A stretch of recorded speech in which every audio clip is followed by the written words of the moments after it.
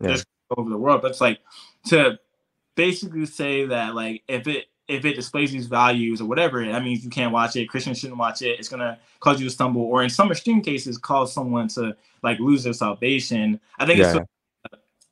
I don't know. I think it's an annoying stance, but right. But I think that's why Yeah. your channel, my channel. I think that's why it's here, just for it to be like, hey, like Mm. this as bad as you think it needs to be. Like I think there's some middle ground that we could come to, and in some way you could pull some really good things out of it. I think Mm. I refer to C.S. Lewis's Chronicles of Narnia and the Yeah. Lord, where they take these concepts of like these magical beings and Mm. all these different things, and they use them to point people to the grander story. And I think my motto in that is just like, hey, like this is what it's supposed to be. Like viewing these anime or viewing these stories in a bigger picture and saying like, hey, like it's bigger than this. It's supposed to point you to the true story, even if it does have some like really crazy elements in it. It's kind of wild, but um, Yeah. yeah. Let me. What are some? I guess we can answer this question before my last one. How do you feel about anime and manga being more successful than Western entertainment? Yeah. So okay, from my perspective as well, like yeah, based. That is like it's complete Japanese, it's complete anime manga supremacy over Western entertainment. So I think it's very, very based. And I love it that again, like speaking from my younger self, yeah, my younger self would definitely say, look at all the Western media currently failing. Look around you, and now anime is finally being recognized for how good it is. And I think it is a testament as well to see that there's a lot of people who are apolitical. They did used to watch Western entertainment. They recognize now it's pretty bad. So now they're looking to anime. And again, speaking to that, which is it's unhelpful when conservatives say, "Oh, that's really really demonic," right? Because a lot of those people who are transitioning away from Western entertainment are looking to anime because that's where all the good stories are, and that's where all the really meaningful, really uplifting stories are. Unlike in a lot of Western media, which is just trash right now. There are pretty good there are pretty good stories. But yeah, there's a lot which I refuse to watch a lot of Western media now. So yeah, there's that.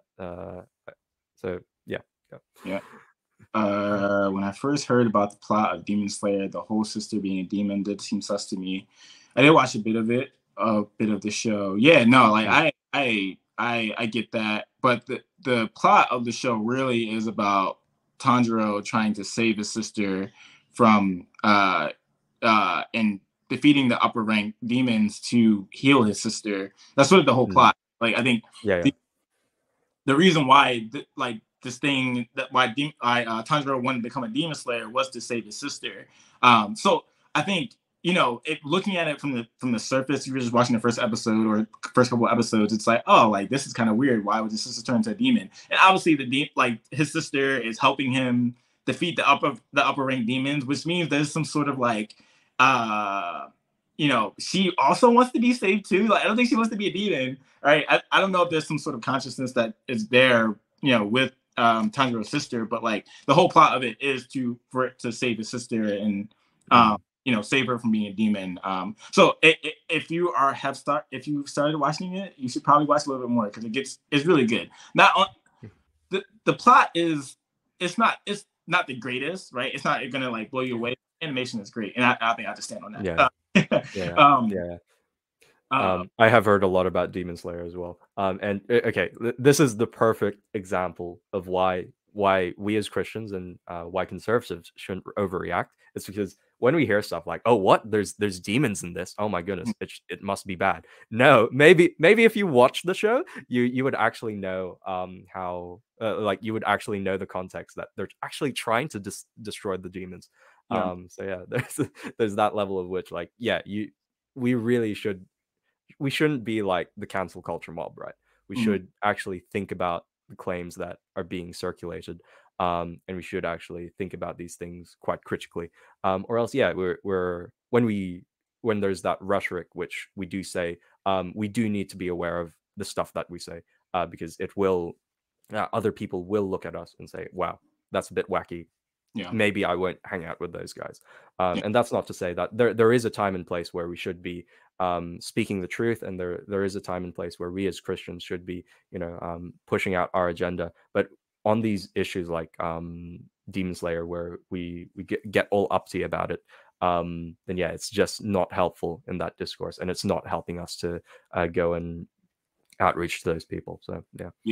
Yeah. What I find interesting is that like a lot of our, or at least Christian culture, uh, is it's just like a lot of it's just isolation, right? It's like, hey, we are now Mm, saved. We now know Jesus. We've been saved from the mm, bad things that we used to do, and now we're saved to greater things in mm, Christ. Now we're gonna isolate from the rest of the world and not necessarily engage with it.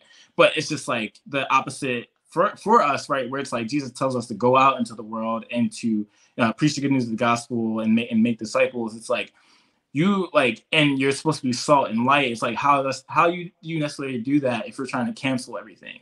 All right, mm, like I think kind of thinking about just a connection point for this for different anime, right? And I'll just use Demon Slayer as an example, where it's like, hey, you have Demon Slayer, and like you might have friends that like Demon Slayer, right? But you blow up that bridge in a sense if you just say like, hey, Demon Slayer has demons in it, so I'm not gonna watch it. It's like you kind of think a little bit, right? I don't think our faith is just like, it's not, you don't have you can think about our faith and how to like uh engage with the culture in a way that's not going to be disrespectful, but also is going to connect with the people that you're trying to reach, right? So I think there are creative ways to be able to do that, not just blow it up and say that it's very demonic. Anyway,